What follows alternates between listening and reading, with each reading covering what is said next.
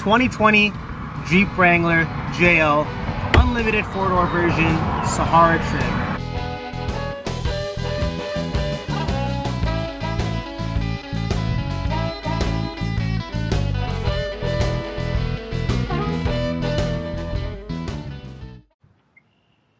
Hey guys, welcome to the Auto 101.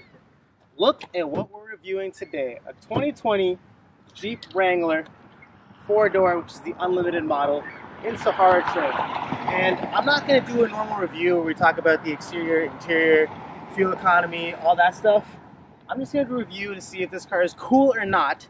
And let me tell you right now, conclusion right now, this car is cool. So if you don't want to watch the rest of the video, you got your conclusion right here.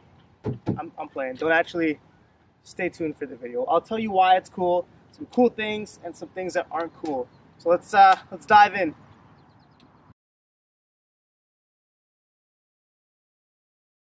So the Jeep Wrangler has in some form been produced since the 1940s. And what Chrysler really did with this last generation Jeep Chrysler, the JL, which came out in 2018, is they really upped the refinement of the powertrains, which is the first cool thing about this car. So let's take a look at the powertrain options here, and honestly, they're quite nice. The first engine is a 2-liter turbocharged 4-cylinder. Now this engine has 270 horsepower and 295 pound-feet of torque, but the main draw of this engine is that it's supposed to be more fuel efficient. I don't really know if anyone cares about fuel efficiency when they're in a Jeep. I mean, this is an off-road vehicle, so it doesn't really matter too much. Also, I did not get a chance to drive that 2-liter 4-cylinder, so I can't really speak on it. This particular model has the 3.6-liter Pentastar V6, which has 285 horsepower and 260 pound-feet of torque. And I could tell you, this car feels a lot more powerful than that number suggests.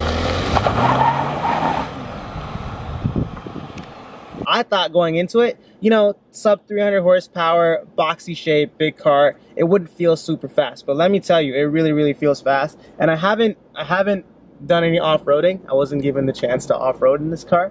But I drove on a few dirt roads and the torque seemed like it was doing a good job. So I can imagine, based on the other videos I've seen, that engine does a good job when you're off-road. For the first time in the North American market, a diesel, a 3-liter diesel V6, which is actually different than the diesel that they sold in Europe. So I can't really speak on either of those engines, but I do think it's super cool that this car comes with a diesel. So that's cool point number one, powertrain.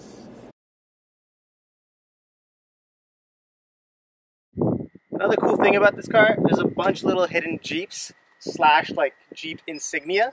So right here, where is it? All 4 wheels come with this Jeep icon. Pretty sweet. Every single headlight, whether it's these halogen bulbs or the LEDs, the inside looks like a Jeep. Nice work.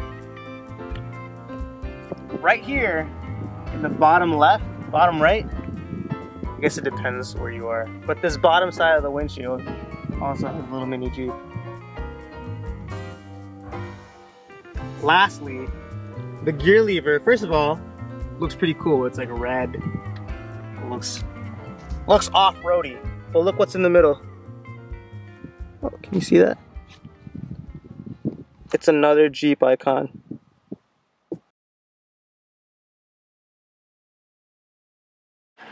Okay, the next cool thing is that you could pretty much deconstruct this car. Look, the roof comes off here. This part of the roof comes off too. You could drop the front windshield down and take all 4 doors off. Okay, how long does it take to remove this metal roof? Let's see. You just undo those clips and you have 1 piece off. I'm just gonna leave it here because truth be told, there's nowhere to really put this piece. Unless I go all the way back to the trunk. Follow me to the other side.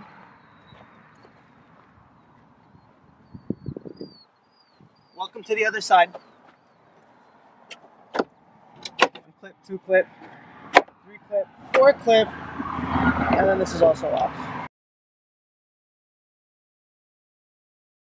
So the coolest thing about this car, which everyone already knows about Jeep Wranglers, is the way they handle off-road. So these are very capable off-roaders.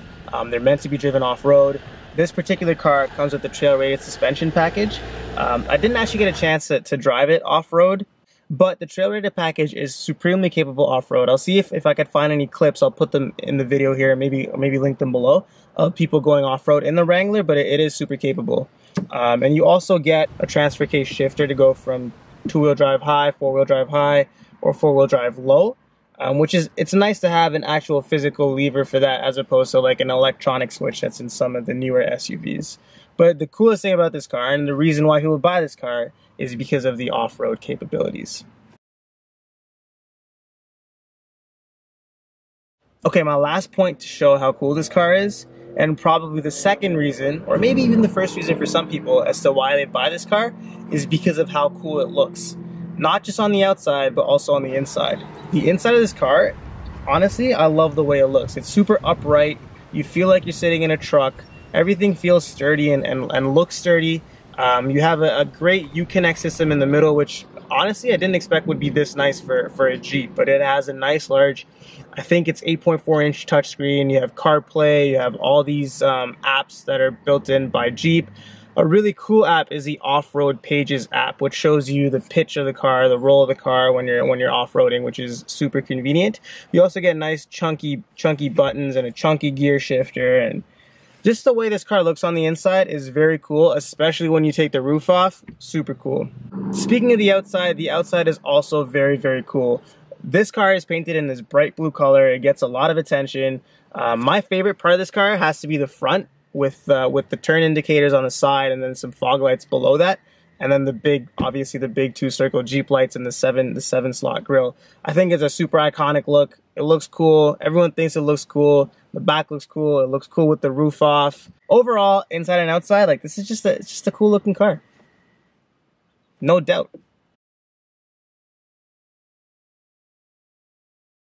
Like I said at the beginning of this video, there are a couple of things with this car that may not be so cool for certain people. The first thing, fuel economy. So I have the fuel economy figures here for the Jeep Wrangler.